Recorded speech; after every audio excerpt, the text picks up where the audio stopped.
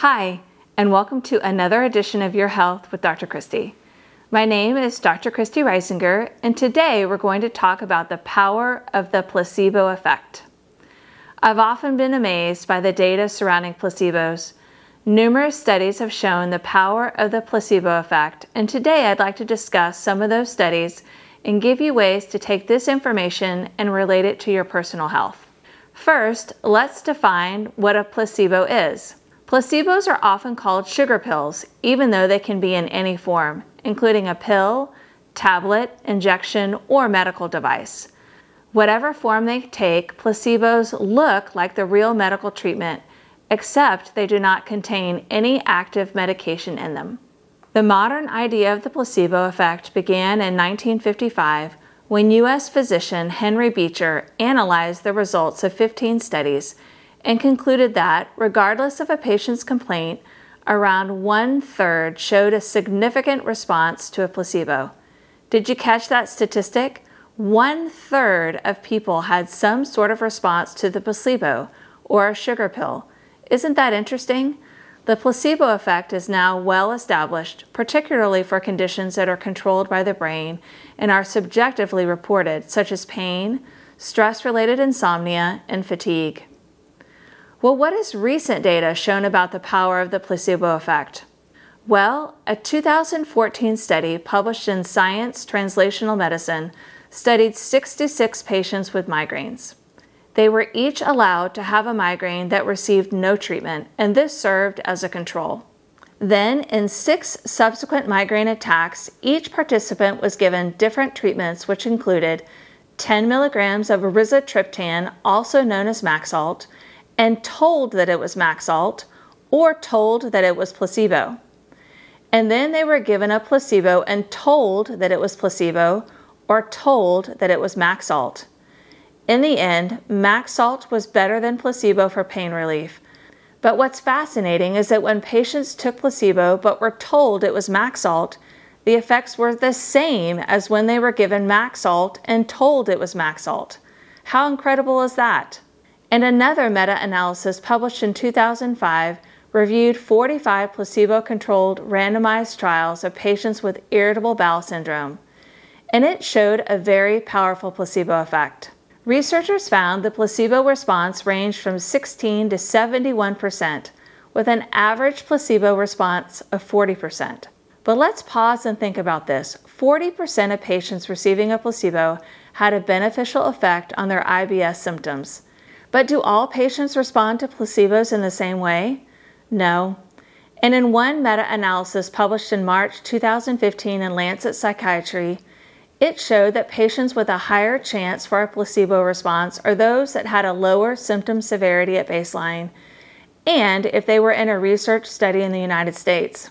In fact, researchers have seen a trend that the placebo effect has grown stronger, which is felt to be related to the flood of direct-to-consumer drug advertising that repeatedly espouses the benefits of medication and increases patients' expectations that medication will help them. And with time, there will be more studies on the relationship between certain genes and the amount of placebo effect that's seen. But in real medical practice, how can physicians use placebo without deception? I certainly wouldn't feel comfortable administering fake pills in order to harness the positive placebo effects they may provide. Is there any chance that placebos will still work when patients are told they are placebos? Well, yes. The data shows consistent positive results to back this up.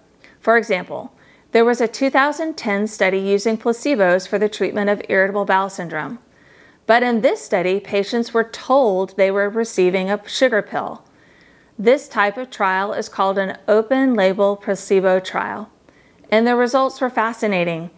59% of patients who knowingly took sugar pills reported adequate relief from their symptoms, compared with 35% in the no treatment group. And remember that 2014 migraine study that I mentioned using Maxalt? Researchers found that even when they told patients that the pill they were taking was a placebo, the placebo was still 50% as effective as the real drug in reducing pain during a migraine headache.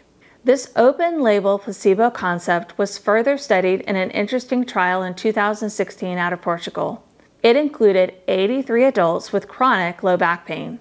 At the start of the study, all participants were asked if they had heard of the placebo effect and explained in approximately 15 minutes 4 discussion points that included: number 1, the placebo effect can be powerful; number 2, the body automatically can respond to taking placebo pills; number 3, a positive attitude can be helpful but is not necessary; and number 4, taking the pills faithfully for the 21 days of the trial was critical.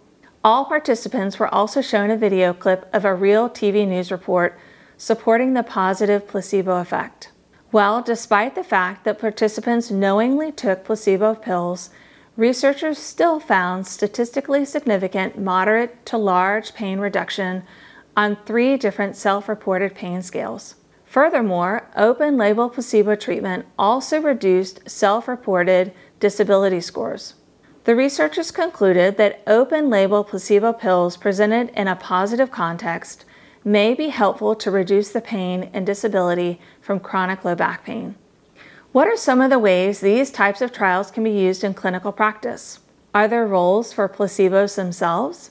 Some researchers have suggested that this could be one of the ways that doctors can reduce the amount of medication given to patients. And a report in the journal Pain discussed a controversial way to use placebos in practice. By interspersing placebos in with conventional therapies, is it possible to extend the effects of drug treatments? Using placebos this way could extend the effects of pain medications without increasing doses or side effects and help to decrease patient dependence and lower cost. And as long as this was discussed with the patient carefully along with the explanation of the placebo effect, this could start to change the way we approach pain treatments. Medicine still has a very long way to go before we can use the placebo effect in a way that is most effective for the patient. But in the meantime, one powerful takeaway from me is the power of hope that a physician can provide a patient. And even with all of the pressures of modern medicine, one of the most powerful aspects in medicine is the physician-patient relationship. So in conclusion, one of the most powerful things you can do as a patient is to find a physician that you trust and that interactions with them are positive and provide hope.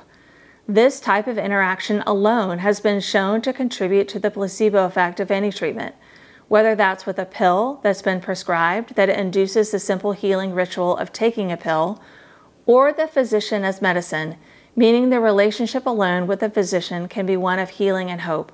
Today we've talked about the powerful positive aspects of the placebo effect, but my next episode will be about the powerful negative effect of placebos, something called the nocebo effect. Thanks again for joining me.